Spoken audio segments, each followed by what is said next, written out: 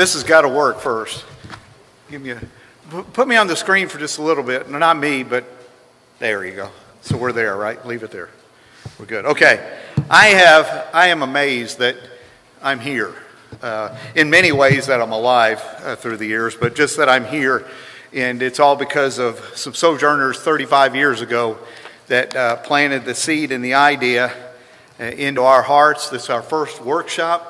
We're very, very excited about that. That's just a tremendous thing. But then I get to speak. And I appreciate my brother Larry and my other brother Larry. And tomorrow my brother Larry for their lessons. I feel like I'm on a flip side of the Bob Newhart show. Hi, my name's Daryl. This is my brother. Or no, what was it? He's Larry and his brother Daryl and his other brother Daryl, and here I am up here. But just the fact that I get to do this is amazing. This has got to be one of the highlights of my ministry in so many ways. So what I'm going to do is first I'm going to take a picture. Now Donna's the photographer, and so we're going to do the best that we can, get as many as you can in here. Let me get rid of the microphone. I've got rid of some of you. That helps. Okay, now let's try this and do a little technology here. Go ahead and click that, see how it worked. Put the screen up there, Ronnie. Go back. I think you went backwards. One more. Try one more. You're going back. There we go. Oh.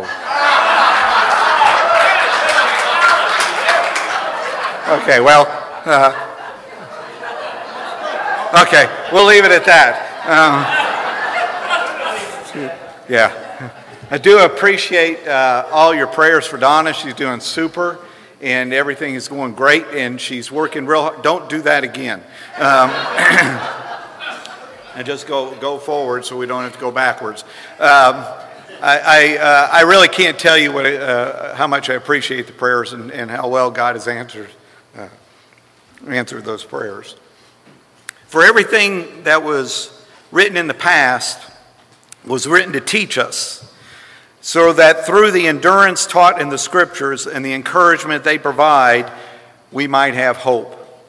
And when Mike called and said, hey, would you like to speak? And I said, what are the different topics? And he said, well, I've got this one on hope. I said, I'll take it. I just love talking about hope. I love Dave's book. I've started to read it. The song we sing, words of life, words of hope, give us strength and help us cope. I see this too much in my family, in the world we live in, that in this world people are losing hope. And I'm not just talking about spiritual hope. I'm talking about all kinds of hope. I don't listen to the news anymore. I would like for all of you to like me on Facebook or be a friend on Facebook. I will accept your friendship, and if you send anything political, I won't read it. I've got this great eye for scanning and just going past all that. You send me a joke, I'll send you a better one. You send me something encouraging, I'll like it or love it. Or if you send me a prayer request, I'll pray. But people are hurting and they're lost. And it isn't just because of not accepting the gospel. It's because they don't see hope. They don't even know where to look for it because there's no evidence of others trying to show hope to the world. And they have millions of dollars, and some of them live on food stamps. They live in large homes. They live in RVs. They live in cardboard boxes. We see it a lot when we are in Central America or when we're cleaning up after a disaster. And they're filled with pain. And at the same time, they have empty hearts. And it's all because they don't have hope. And maybe they did at one time. Maybe they lost it. Maybe they misplaced it. Maybe it's you. Sometimes it could be me, but maybe they never even had it, and maybe you can relate to that. But Paul teaches us, and this is just a phenomenal passage out of 1 Thessalonians chapter 4, verse 13. Brothers, we do not want you to be ignorant about those who fall asleep or to grieve like the rest of men who have no hope. I was sharing with someone just yesterday about being at preaching a funeral. The funeral director calls and asked me if I could do this graveside funeral. And it was the coldest funeral I'd ever been a part of. And the weather wasn't cold. There was no hope in their eyes. There was no hope for the person, but there was no hope for them for tomorrow in their minds and in their hearts. But God's word is very determined that he wants all men to be filled with hope. But he also wants all Christians especially to realize that the hope that they have. And hope is not a wish, like I hope I get a pony, and I don't, by the way. I hope I get a pony for Christmas. It's what I call a spiritual tangible. It's something that you can hold on to. It's spiritual that you can't see, but you've got it. And God gives it to you. And God says, I want you to hold on to this, and I don't want you to ever let it go. And I want you to know this more than anything else. No one can take away your hope. No one. It's in Jesus Christ. It's eternal. And I may repeat these things as we go through all this, but no one could take that away.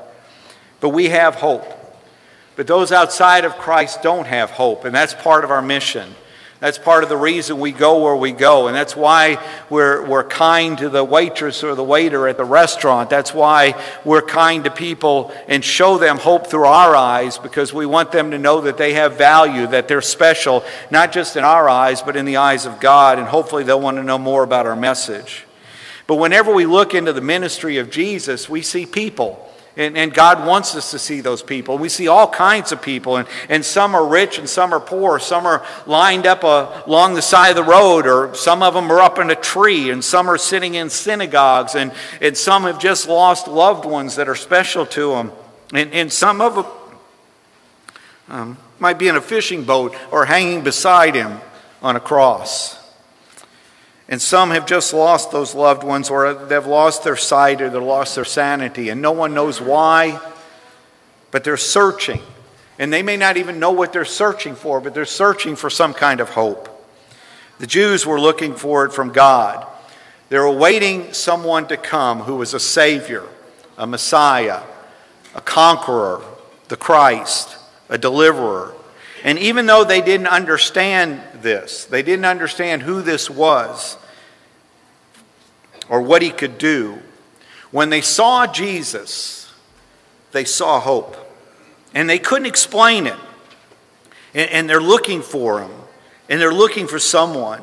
And here he is. And so they followed Jesus because he was the one who gave them hope. And the people we interact with in life every day are no different than this. They're searching for hope, and they're trying to find it in a lottery ticket or an immoral relationship. I'm going to say something. I hope I don't run out of time, because my wife just went back there and she's the timekeeper. But one of the things about, I went to a casino one time for a concert, and that was the reason. And my sister one time went to a casino, and she said she bid $1. And she was going to lose the dollar in pennies, 100 pennies. And so I was in a casino, and I asked somebody to explain, how all this works. And they said that. And I had $1. And I realized that God had given me that $1. And if I gambled it, I'd be telling him it wasn't good enough. It's just $1, right? It was just entertainment or whatever. But I also want you to think about this. Someone has given this mission graciously enough money for you to travel someplace that you may not be able to afford to travel. And if you don't take the money from God, you're missing out on giving somebody else a blessing from God. Amen. So use the funds, because the money, I know without a doubt what Charles was saying is the money is not supposed to be sitting in the bank. And we'll get more money because God will give us more money. That's not a problem. But use that. Find a way to realize the blessings that we have that we can give to God. Now I got to figure out where I was in the notes. But they're looking for it. People are looking for it in drugs. They're looking for it in alcohol. They're searching for it in every way. And sometimes they're escaping from an attempt to even find it because they don't want the truth. That's the bottom line. They don't want what we have because it requires sacrifice, it requires a change of life, and yet they're miserable and they're hopeless through all of this. And they're giving their lives to their job, or they're doing nothing because they believe there are nothing. And even some of you are searching for it right now, even in this room. Isn't that amazing? But it's not a curse against you, or it's not a slander against you. It's just a fact that you're struggling to find hope even in your life as a Christian. And we'll see that in people. And here we are, sitting with the greatest message of hope that the world has ever had, and the only message they ever will have. And sometimes, truthfully, our silence is deafening. And I really hate saying that in here because, man, I tell you, sojourners, the servant heart is what I've seen more. I saw it 35 years ago, and I've experienced it on these sojourns, and I've never witnessed anything like it in my life. It is just a remarkable experience to be working side by side with you guys. But in referring to this lack of hope, one of my heroes, Jim McGuigan, writes, "Haven't we seen this, you and I, again and again? People who live alone in the twilight, crippled by criticism, crushed by injustice, timid and afraid, always fretting, and instinctively covering their heads and their hearts against expected blows. Then, to their astonishment, they come across someone who loves them, who really does love them, and heaps on them judicious praise and calls them to richer living. Something like a miracle happens. They begin to unfold like a flower in the sun and change into the most amazing and glorious people." The message for us is that it's okay to hope again. The ancient Word of God declares to everyone there is hope. There is spiritual hope for every single person in this nation, in our world, no matter who they are and no matter what they have done.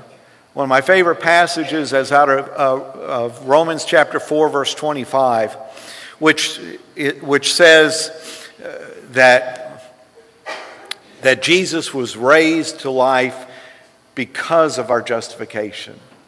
In other words, if Jesus' sacrifice wasn't good enough for you or for me or for anyone else in this world, God wouldn't have raised him. But God has raised him from the dead, and everyone can be saved. Everyone can be, I prefer to say, everyone can be rescued. And we need to find those people that are struggling and feel like they're without hope and say, I've got something for you, and show it to them through the way that we live. But people followed Jesus until following Jesus led to a cross. And here's the amazing thing that we sometimes criticize the people or whatever. They couldn't follow Jesus to the cross. Jesus didn't want them to follow him to the cross. God didn't want them to follow him to the cross. Jesus needed to be up on that cross alone to die for you and me. And they needed to be here so that they could spread the message of hope into the world. But then he died on that cross, and when he died, everything that he had ever taught, all the hope that they had in him, it died as well. 3 days later, he's raised from the dead, but still, believe it or not, hope is dead. Hope is dead for the disciples.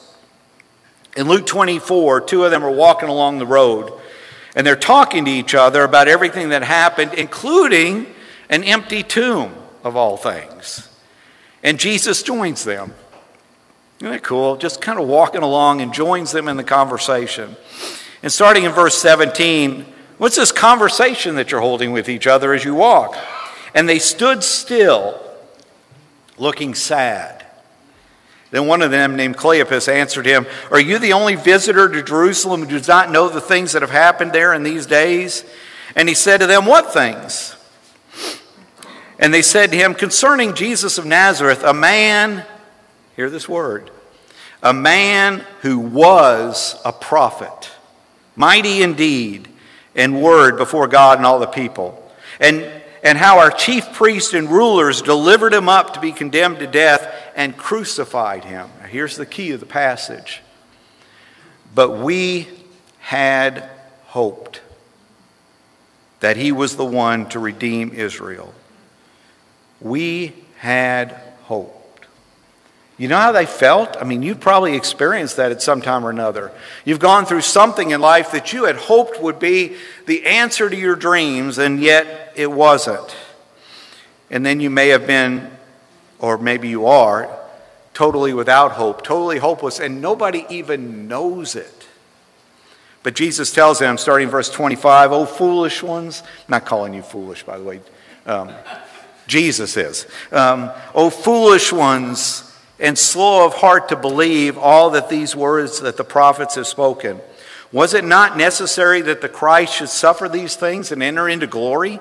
And beginning with Moses and the prophets, beginning with the ancient word of God, he interpreted them in all the scriptures, the things concerning himself." He tells them the whole story, his story, the whole story of Jesus. The story of Jesus begins in Genesis and it goes all the way through in your Bible to maps. You just look in that index that we were talking about yesterday, for Larry was talking about. Genesis to maps, it's about Jesus, the whole thing.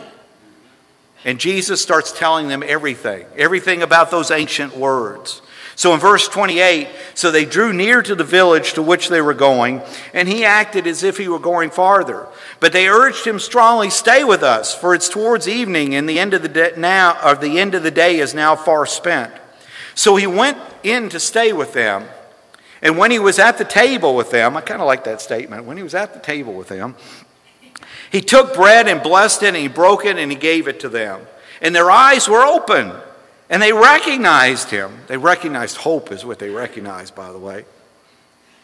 "And he vanished from their sight. And then they said to each other, 'Did not our hearts burn within us while he talked to us on the road, while he opened to us the scriptures?' And they rose that same hour, returned to Jerusalem, and they found the 11 and those who were gathered together, and saying, 'The Lord has risen indeed, and he has appeared to Simon.' And when they told him what had happened on the road and how he was known to them in the breaking of the bread. And as they were talking about this, Jesus stood among them and said, 'Peace.'" Isn't that a great word? Peace. That's another spiritual tangible, by the way. Something we have that we can hold on to. "Peace to you." Now, here's the one that they're talking about being crucified. The one that they put all their hope in, who had died. And now he appears, and the first thing he says to them is peace. You have peace when you have hope. But their message, the hope, came alive when Jesus was sharing with them the fulfillment of the scriptures. When he was telling to them the word of God. When he's standing before them as the word of God. I know we're not Jesus, but we can do that. We can be the word of God to people. And Jesus wants us to have hope, to continue to hope no matter what. He wants us to live again. And to share, to teach the world about hope so that people can live again. Can you see the difference of having hope and not having hope? Having Jesus and not having Jesus. But if Jesus didn't die, no one would have hope. Of all the people who experienced this, my favorite's Peter. I love Peter. If I had time enough to do another sermon, I'd give you another sermon on Peter that I really love to preach. But Peter stands out, strikes the servant of the high priest, cutting off his ear. Okay, that's another thing. Okay, can you imagine this guy standing there in the dark? Peter comes along, slices off his ear. Jesus picks up the ear and sticks it back on. Okay, this guy knows his ear got knocked off, right? And he's standing there with blood on his uniform. Now he's got to go home and explain to his wife why he's got blood on his uniform. Okay? And here's this guy standing there with his ear, and everybody flees, right? And they take Jesus off, and I've got this vision. He's standing in the courtyard going, "He cut off my ear. It fell to the ground. This guy picked it up, put it back on. Nobody's going to believe this," right? But Peter's the one who did that. He's the one who follows Jesus. He stands in the courtyard.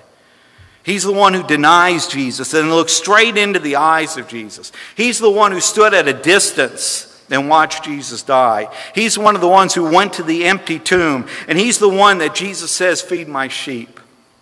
And after watching Jesus ascend to heaven and being filled with the Holy Spirit, Peter is the one who stands before Israel and proclaims for the very first time the death, burial, and resurrection of Jesus Christ and what it means for our salvation, what it means for our hope. And he's the one who stands before the Sanhedrin with John. In Acts chapter 4, verse 19, after fleeing, after denying, after doing all the things that he shouldn't do, he stands before the Sanhedrin. He says, hey, judge for yourself whether it's right in God's sight to obey you rather than God, for we cannot help speaking about what we have seen and heard. We've got to get our hope to that point. We can't help it. We've got to speak about what we've seen and heard because people are hopeless. And there's only one message, and we got it. And they need it.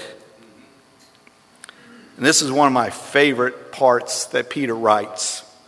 As much as 30 years later, that hope that Peter has, it's still right there. It's still fresh in his heart. And he writes in 1 Peter chapter 1, verse 3 through 5, don't miss this. Blessed be the God and Father of our Lord Jesus Christ. According to his great mercy, he has caused us to be born again into a living hope. Amen. It's still alive. It'll never die. A living hope. It came, he says, through the resurrection of Jesus Christ from the dead to an inheritance that is imperishable, undefiled, and unfading, kept in heaven for you. You who by God's power are being guarded through your faith for a salvation ready to be revealed in the last time. See, hope had died when Jesus died, but because of God's mercy, we have a new birth into a living hope through the resurrection, and that's the message we proclaim to everyone. The question is, do we have that hope? Do we realize we have that hope? Do we realize how precious that hope is? Romans 5, verse 1 through 5, since, that word therefore is, you got to find out why it was therefore. Go back to chapter 4, verse 25, the resurrection, the salvation that we have in Jesus Christ, the rescue that we have through him. Therefore, since we have been justified through faith, we have peace with God, our Father, through our Lord Jesus Christ, through whom we have gained access by faith into this grace in which we now stand. And we rejoice in the hope of the glory of God. Not only so, we rejoice in our sufferings. Because we know that suffering produces perseverance. Perseverance, character. Character, hope. And hope, Paul says, does not disappoint us. Because God has poured out his love into our hearts by the Holy Spirit whom he has given us. We are justified through faith. We have peace through God, through Jesus Christ. We have gained access by faith into this grace. We rejoice in the glory of God. We can rejoice because no matter what. Why? Because hope doesn't disappoint us. How do we know? We know because God has poured out his love in our hearts, the Holy Spirit through he has given us, and the Holy Spirit keeps on telling us, God's on the throne, Jesus is at the right hand, the Holy Spirit came to the earth, he hadn't left. He's pouring out his love into us. He's telling us constantly, I'm right here for you. God's right here for you. And he's protecting us and blessing us and giving us everything that we need because in Jesus Christ we have hope.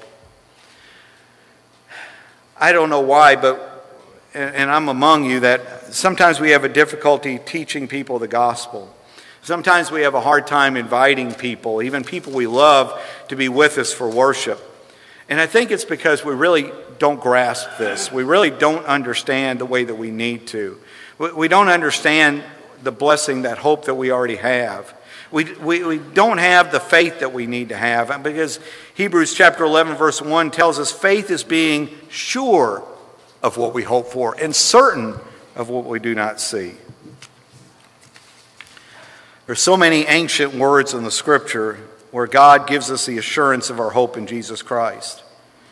He's our Lord. And it's because God wants us to know that no matter what life brings, we have a living hope that will never perish, spoil, or fade, because our hope is not on this earth. Our hope is kept in heaven. And the earth can't, Satan can't touch us. You realize that? The only way Satan can touch you is if you let him. Satan has no control over you whatsoever except the control you give him. And our hope is in heaven.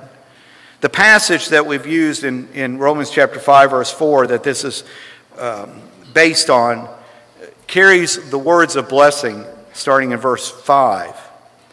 May the God who gives endurance and encouragement give you the same attitude of mind towards each other that Jesus Christ had, so that with one mind and one voice you may glorify the God and Father of our Lord Jesus Christ. Accept one another then, just as Christ accepted you, in order to bring praise to God.